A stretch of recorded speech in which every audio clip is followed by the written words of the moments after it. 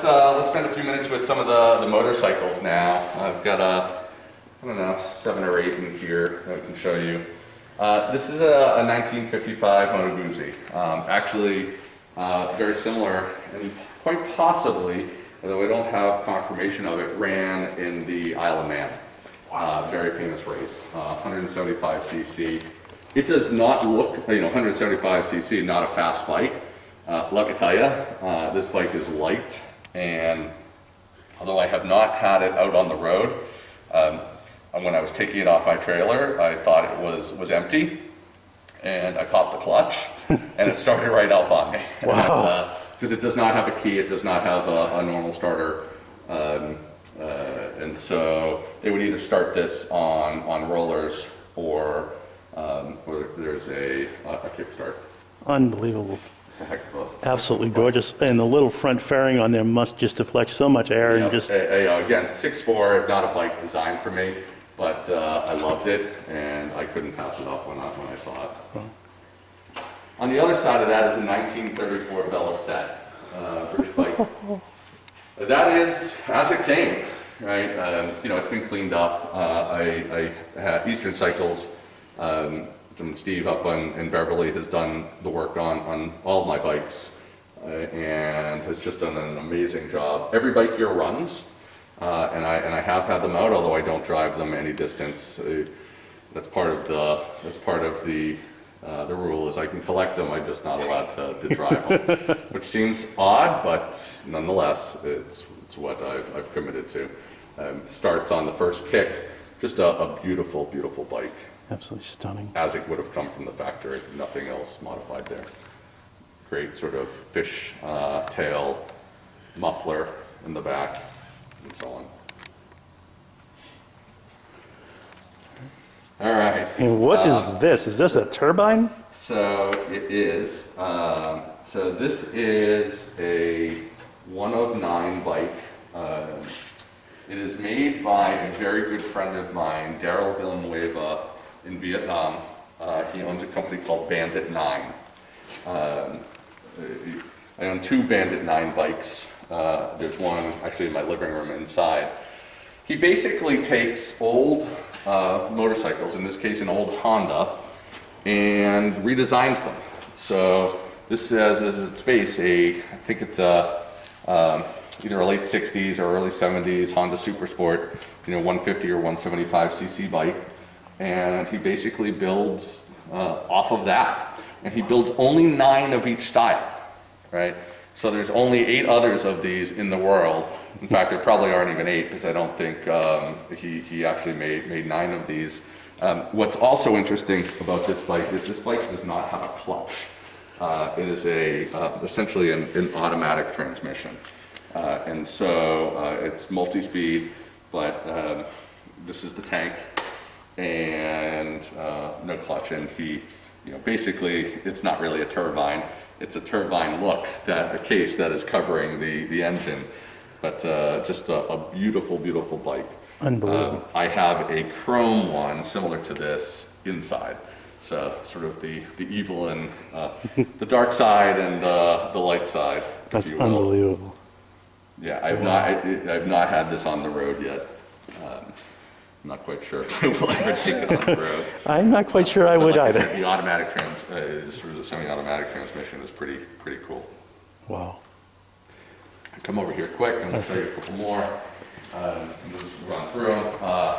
Over here, 1924 Monet Guillon, French bike. That was a race bike. So if you look up sort of the 1924 motorcycle races, you'll see Monet Guillon as one of the bikes there. That's what they would have raced on a track, sort of an oval track, or in the dirt. That bike also runs. Mid to late 60s, what you would recognize as a Vespa, but you'll see the tag on this as Allstate. This was actually licensed by Sears. So Sears made Vespa-like scooters, or at least licensed the brand, and so this is an Allstate. Now this has been redone. It's got the correct type motor, but a newer motor. and some other little knickknacks on it. But you know, it's hard it's hard to find exact pieces for this because they made so many of them. It's hard to determine which exactly was from what, and finding the correct pieces sort of, you know, took them from wherever I could. Wow.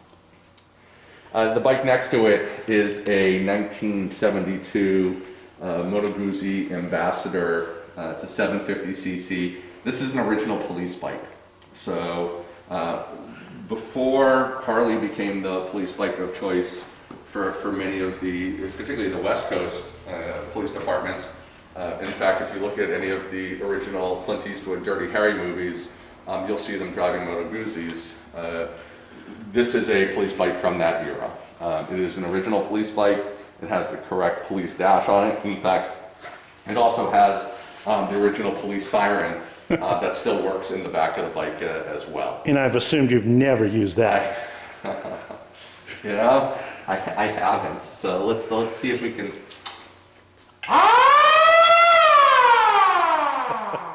Yes, I now can say I have. That is very impressive. So there's the original police siren that went with it. Wow. Yeah, it's a heck of a bike. You know, and they're not the fastest bikes in the world, but it handles well. I've driven that. I have driven, and I've had two others, Moto Guzzis, that I no longer have in my collection, both police bikes that I've driven in downtown Boston and all over the place. So, you know, on the highways, and they handle great. It's a hefty bike. Unbelievable. Next to that, 1937 Triumph. That bike is probably the best bike I've ever owned. It starts on the first kick. Doesn't require me to choke the bike. It feels good. It's fast. It shifts perfectly. Again, Steve up at Eastern Cycles did all the work on that bike. It's just an amazing bike to drive. I said I don't get out much, but you know, I have taken up and down the street and maybe a little longer sometimes. But everything is registered. Everything does have plates. Not everything has plates on it at the moment, but everything is registered and insured and does have plates. Unbelievable. And then the last one is a civilian Moto Guzzi. That's an Eldorado, so that's an 850. The Ambos were 750. The Eldos were 850s. The primary difference, as you'll see, is the dash.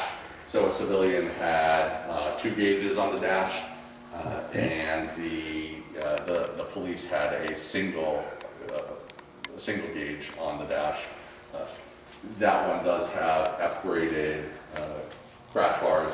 It has the police floorboards and the police kickstand, mainly because I like the look, and I think the handlebars are also the police bars on that as well. Looks very comfortable too. They're really honest. They're extremely heavy, so I think they're misleadingly heavy, but they drive and they handle really well, and they are comfortable. A couple interesting things up here. We'll just start with some of the knickknacks. Old machine that they would teach kids in Germany how to drive on. There are glass panels that slide in and out, and so that was a driver's head. Old soapbox derby race vehicle.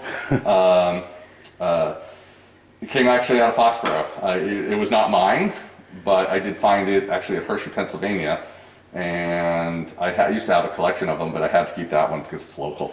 Yeah, absolutely. 1920 Indian. That goes without saying what that is. That's just a spectacular motorcycle that has run, although I have not run it as of late. And right out of Springfield, Mass, if I'm correct. Yes. Another Porsche, but not your normal Porsche. This actually was this is what they call, and I'm blanking right now, but basically it's to ride on the snow. You put each of your feet in one of the small skis here, and you steer yourself down the mountain in the snow. What's interesting about this is that the entire unit packs up into the inside here and was designed to fit inside a 911.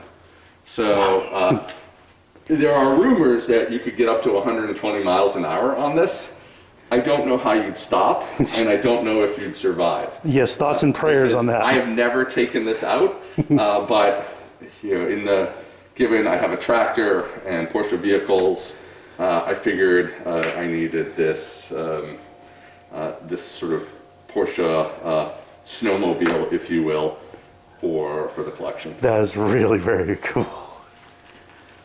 Wow.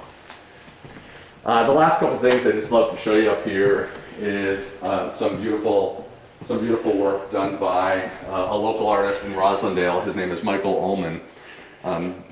If you've never had the opportunity to meet Michael Ullman, you may have seen Michael Ullman's work.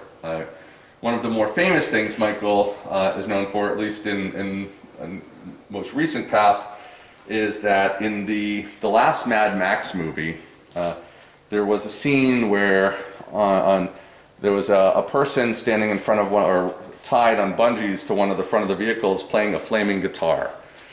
Michael made that flaming guitar. Michael and his entire family, his father, design and build sort of objects, found art.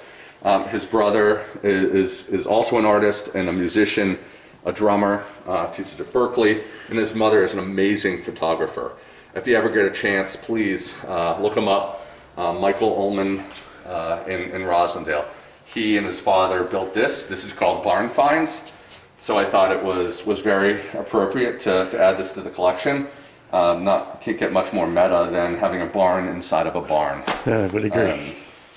And then Michael also built, what he's also very famous for, and maybe you can zoom in from up there, is he builds beautiful motorcycles out of found art. So I have another one of these inside the house and a couple other pieces. Everything that he's made here has come from some other type of machinery or object. So the thing holding the rear wheel is from a bike, a Pinarello bike. You can, if you look closely, you can potentially identify some different things here from different types of equipment. This was from a Galaxy from an old bicycle. It's one of my favorite pieces of art. He's just an amazing artist and also just a fantastic guy. Absolutely gorgeous. My God. The attention to detail. You would think that it could run. Yeah. It's so detailed. All the detail in terms of the brakes, the cables, everything that would connect to where it's connected, the front shocks, the brakes. It's just unbelievable. The gauges. Unbelievable. Very talented family. Like I said, just a great guy. Awesome. So those are the bikes. Dave, thank you so much for the tour of your My pleasure. amazing collection. It's unbelievable, and I can't wait to see them out on the road and at the Lars again. Well, soon enough. So some have already been out, and some will be out this summer. So excited to do that, and thank you for coming out. Thanks a lot.